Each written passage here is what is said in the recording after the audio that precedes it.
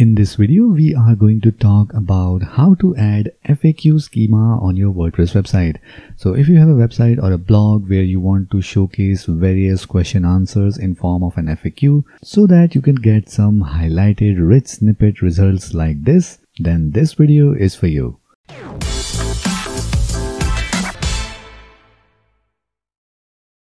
Hi, my name is Ankit and welcome to Magazine 3 YouTube channel where we talk about everything related to WordPress. And if you want to learn more about that, then make sure you subscribe to this channel and hit the notification bell so that you can get notified whenever we upload our next video. So in this video, we are going to talk about how to add FAQ schema on your WordPress website. So whenever we search anything in, let's say in Google search engine, you get all the results like normal.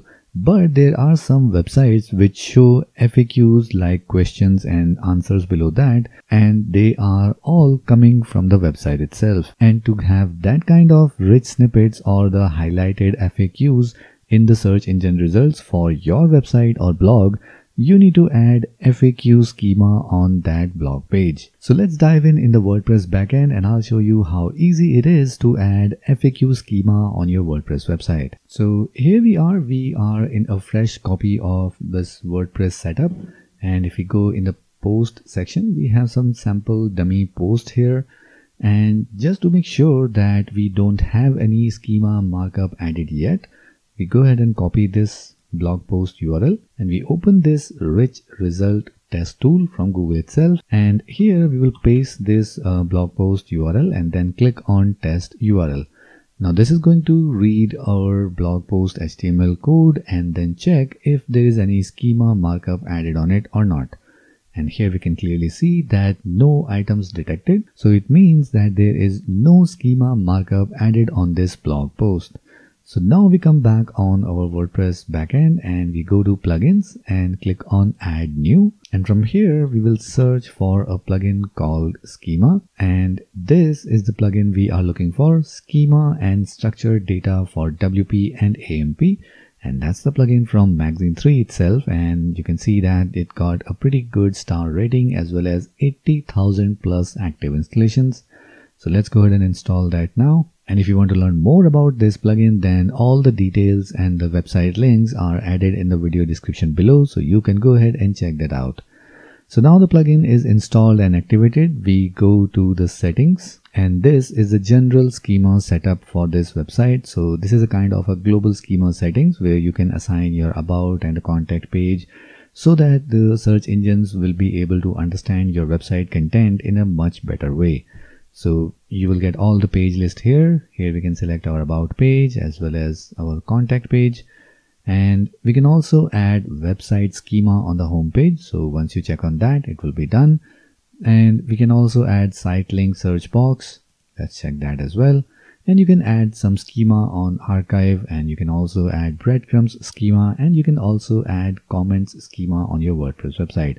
So this plugin is not just for adding FAQ schema, it helps you add overall or a global schema settings for your WordPress website so that it will be easy for search engines to understand about the content of your website in a much better way. Once that is done, we jump on to the next option, that is knowledge graph, and here we need to select data type, that if this website is an organization or a personal blog. And depending upon your requirement, you can go ahead and select this option and fill up all the details here. And the most important thing, we have an option for AMP here.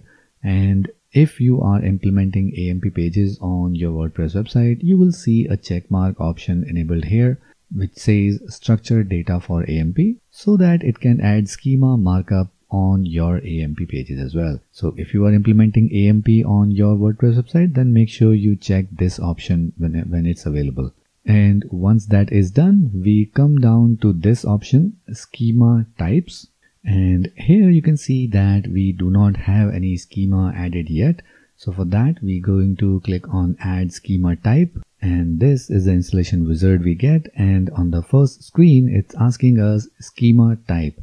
So what kind of schema markup we want to add on this site. So here we will choose FAQ. So this is the option we need to go with, and then click on next. Once that is done, it's now giving us a placement conditions where we want to showcase this FAQ schema markup. So for this example, we will be adding this FAQ schema on all our blog posts. So this is the best option to select, that is post type equals to post. Or if you want to add that on your pages, you can select that from here. Along with that, you can always play around with all these settings here and create various conditions with and or. So for this example, we're going to select all post types equals to post and then click on next. Alright, so now we are done with this setup. So let's go ahead and click on let's go. We come back to our plugin dashboard again, and here we can see that FAQ schema type is added. And once that is done, we go back to our posts. And now we have added FAQ schema on our WordPress website, but we have not provided the relevant data about this FAQ. Like what are these questions or what are these FAQs that are visible in the search engine results. So we need to do that on each and every blog post or on all the pages that we want this FAQ schema to be added. So right now, let's go back in this rich result tool. Let's go ahead and refresh this page once and see if basic FAQ schema markup code is added on the web page or not. And now we can see one invalid item detected, and the detected structured data is FAQ. So now we know that FAQ schema markup is added on our blog code, but it is showing some errors, which is obvious because we have not added anything yet for these questions or other details. So right now we can see it's picking up the basic details, and now we just need to fix this error. So we come back to our blog post, we click on edit on this, and here on this blog post we scroll down to the very bottom. Here we can see we have an option for modify FAQ schema output, which means that FAQ schema is already added, but we can modify the attributes and values from here.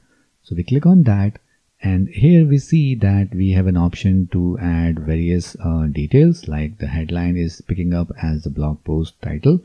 We can also add tags, so you can go ahead and do that. We have author type as person or organization, so we can select that as well. After that, we have author option. We have an option for date, so I'm just going to select any date as you want. And now we come down to the main option, that is add FAQ question. So once we click on that, here is the box. We can fill the question and the answer here. So just for an example, I'm just going to fill up some dummy data here. In the same way, we are going to add another FAQ question. Alright, so now we have just added some dummy data here, and let's go ahead and update this page.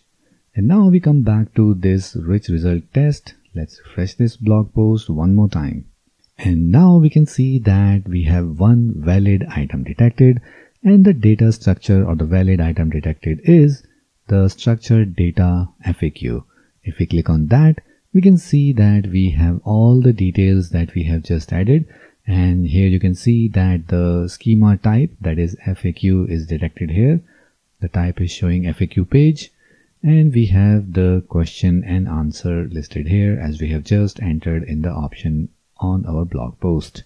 So if you have more questions, you can keep on adding them here and do the same for rest of the other blog posts or pages, whatever you have selected in the installation setup. So this is how easy it is to add FAQ schema on your WordPress website. So if you like this video, then make sure you hit the like button, and if you want to watch more videos related to schema markup, you can go ahead and watch our complete playlist. The link is in the I button above or the video description below. And if you want to learn more about WordPress in general, then make sure you subscribe to this channel and hit the notification bell so that you can get notified whenever we upload our next video. So that's it for this one, and I'll see you in the next one.